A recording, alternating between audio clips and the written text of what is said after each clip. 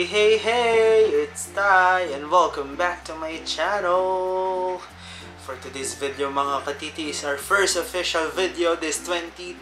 And I would like to greet you all a Happy New Year and Happy 2021, and let's do something good this 2021. So lahat ng mga kamali natin is iwanan natin sa gulong 2020, pero let's be thankful pa rin na nakasurvive tayo and nakaabot tayo sa 2021. So, for today's agenda is i-unbox natin yung recently purchased ko na USB microphone. Yan, and it's from the brand Maono. This is the Maono Fairy USB microphone. So, yon. I'm so excited to try this one and let's see if worth it ba. Kasi ang talagang gusto ko is yung Blue Yeti na microphone, USB microphone. But the problem is, I am not willing to spend 12,000 to 13,000 for a microphone. Kasi medyo mahal siya. And dito tayo sa budget meal. And also, regalo lang sa akin to. Kaya hindi rin ako gumastos dito. Ito talaga yung request ko. Yon. So, para to sa mga nag-uumpisa pa lang na mag-YouTube and also sa mga aspiring streamer natin dyan and also ASMR, kasi titignan natin if maganda ba tong mic na to.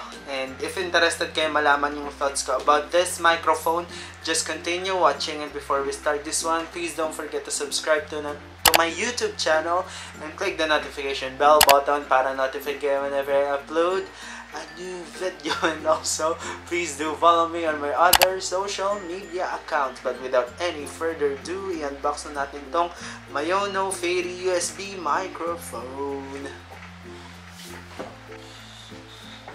So, i-unbox na natin siya. And napaka-helpful na tong box kasi sa likod na part, nandito na yung parts ng microphone. Kaya hindi ka na mag-wonder kung para saan ba yung part na yun ng microphone. So, unbox na natin siya.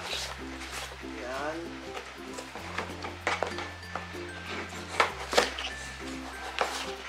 So, ito yung itsura ng pinaka-box. And by the way, sobrang ganda ng packaging nito nung dineliver dito. As in, sobrang secured yung product. Hindi siya madadamage kasi ang ganda-ganda ng packaging niya.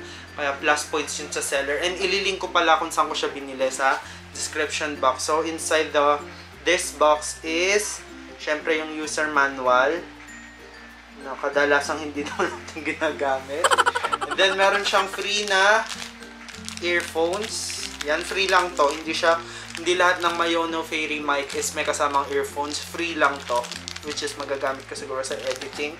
May kasama nitong pinaka mic. And meron din siyang accessory box, which is I think laman nito is yung pinaka jack.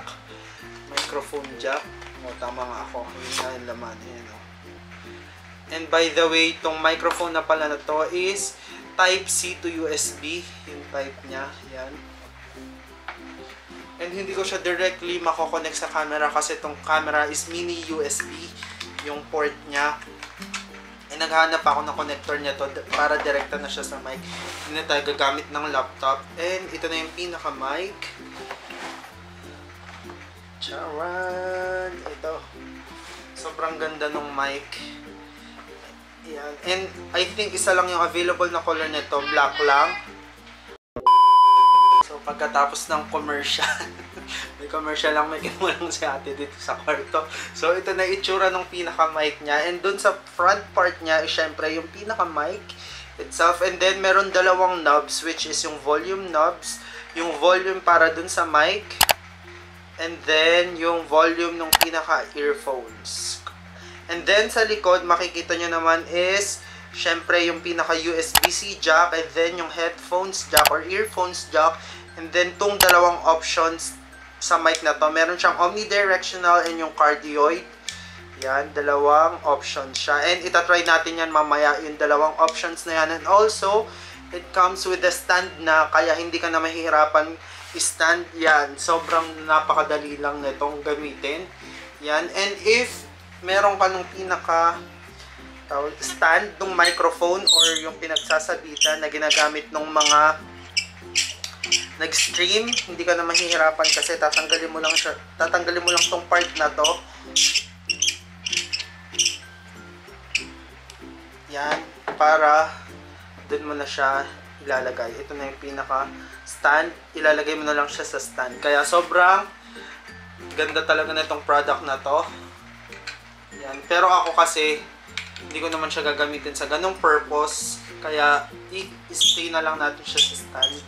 Kasi gagamitin ko tong mic na to for ASMR and basta lahat ng sit down videos ko, gagamitin ko na ng microphone para better quality ng audio. Though maganda naman yung quality nitong audio nitong camera ko, pero mas gusto ko siyang i-enhance, kaya bumili ako nitong microphone. So, dami ko nang sinabi, umpisa na nating i-try itong pinaka-microphone. So, kukunin ko na yung laptop. So, yan. Nakakonect na siya sa pinaka-laptop. And yung indication na nakakonect na siya is yung green light. Kung makikita, i-zoom ko na lang sa part na yon kasi hindi masyadong kita. Yun yung green light. And if gusto nyo siyang i-mute, just press it. And yung indication naman na nakamute na siya is yung red light. So, yan. So, sobrang easy lang. Plug and play lang tong microphone na to and gamitin na natin siya. So, isi-switch na natin siya dun sa pinaka-microphone, yung audio ng microphone. Yan. Kitang-kita nyo naman. And by the way, rinig na rinig yung boses ko. Sobrang amazing tong microphone na to. And also, kailangan nyo pala ng software na nagvo-voice record, kasi ako nung una is nagwo-wonder ako kung paano ko makukuha yung recorded na audio file. If kinunik ko ba siya sa laptop, nagre-record na siya? The answer is no. Kailangan nyo pa ng pinaka-audio recorder na software. Marami naman sa internet. Mag-search lang kayo and yon, i-download nyo yon para mas madali. Kasi hindi siya yung as in, pag nilagay mo siya sa laptop, hindi direct na nagre-record. Kailangan mo pa ng recorder para ma-record yung audio mismo. So, yan mga katit. So, yan mga ASMR agad. So, yan mga katiti. Nakaswitch na yung audio nung mismong galing sa mic. So, ito na yon. Sinink ko na yung pinaka-audio sa mic. And by the way, ito yung omnidirectional na setting, which means surrounding sound siya. 360 yung sound.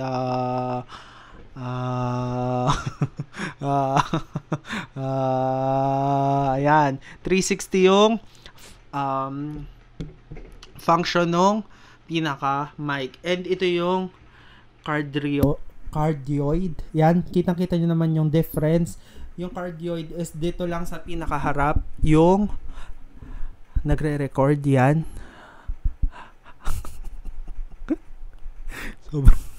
Sobrang na-amaze kasi ako. Ngayon lang ako nag-mic na ganito and sobrang tagal ko na gustong magkaroon and finally meron na rin tayo. Ayan. Pero parang mas maganda yung isang setting, yung omnidirectional. Hindi ko rin kasi sure kung ano yung mas maganda. I-comment nyo na lang sa baba kung ano yung mas magandang function, yung omnidirectional or itong cardioid. Nabubulala ako, cardioid. So yan. Yan yung difference ng dalawa. Yan. Diba? Makikita nyo naman yung difference or maririnig nyo yung difference sa dalawa. Yan. So, yan. Sobrang na-amaze lang ako sa mic na to. And, mura siya. Compared nga dun sa Blue Yeti, mas mura to. And I think yung quality is sobrang good para sa price niya. Hindi mo na kailangang gumastos pa ng napakalaki para sa USB microphone for vlogging or ASMR or streaming. Yon, ito lang sapat na. And by the way, 3,000 plus pala to. And I don't know if kailan siya magsisale. Abangan nyo na lang yung mga sales sa Lazada. And yon, magsisale to for sure. Pero yon, i-recommend ko siya sa inyong bilhin nyo siya kasi sobrang ganda talaga. Yon, ha ha ha ha ha ha ha. So, yan. Pinatay ko yung AC kasi I think naririnig yung pinaka-AC dito. And yan. Sobrang tahimik na dito. And I don't know if meron pa siyang makukuhang sound. Pero yun. Sobrang happy ako sa purchase na to. And sa gift pala na to. And yun. Yun. Sobrang i-recommend ko talaga sa inyo to. Kung maririnig nyo lang yun. Naririnig ko sa earphones. Sobrang happy ng sound. And yun, omnidirectional lang tayo. Pangit yung di naman pangit, pero mas maganda yung omnidirectional option. So, that's it for this unboxing. And yun nga, ililink ko na lang sa baba kung saan ko to binili. And yon para sa mga starters, nag-start pa lang mag-stream dyan or ASMR YouTube channel. This one is sobrang ganda. So, that's it for this unboxing. And if you do enjoy watching my video, you know the drill. Like, share, subscribe, and click the notification bell button para notified kayo whenever I upload a new video. And also, please do comment your video suggestions na gusto nyong makita dito sa aking channel. But for now, this has been Dai. And I will see you guys on my next one. Bye!